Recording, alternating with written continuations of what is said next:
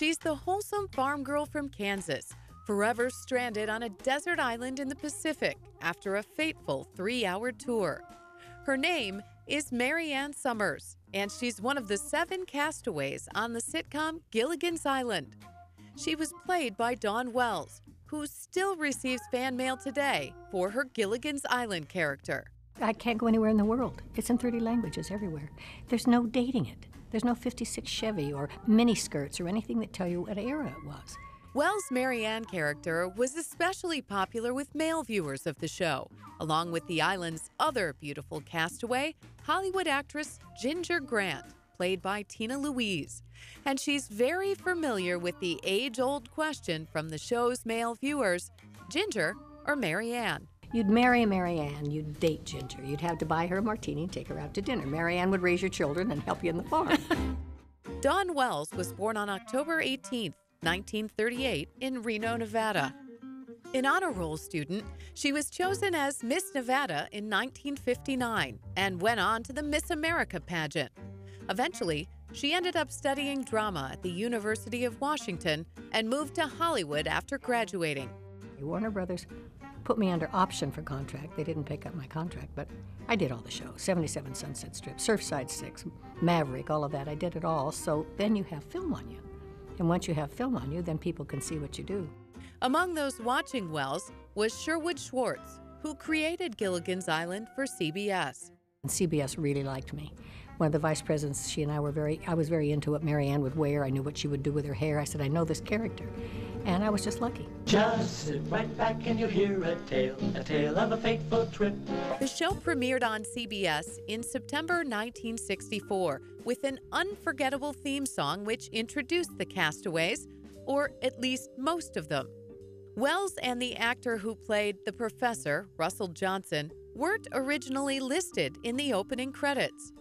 Wells said it was because Tina Louise's contract stipulated that she should be listed at the end of the opening credits.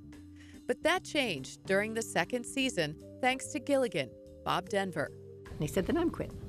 Then put my name at the end of the credits then if you aren't going to do it. It's so silly with only 7 people. But that's ego. I was making the same amount of money whether my name was in front or not. It didn't make a difference.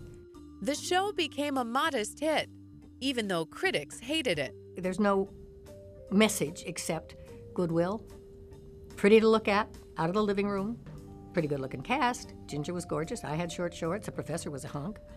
And Bob and Alan were wonderful together. Gilligan and the Skipper were wonderful comedy. So it was a good show.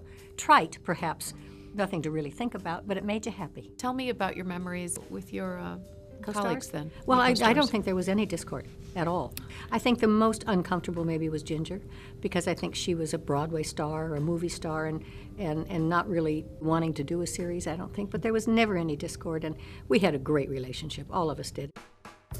Gilligan's Island was canceled in 1967, but it almost immediately began its second life in syndication, often airing as after-school fare for younger viewers.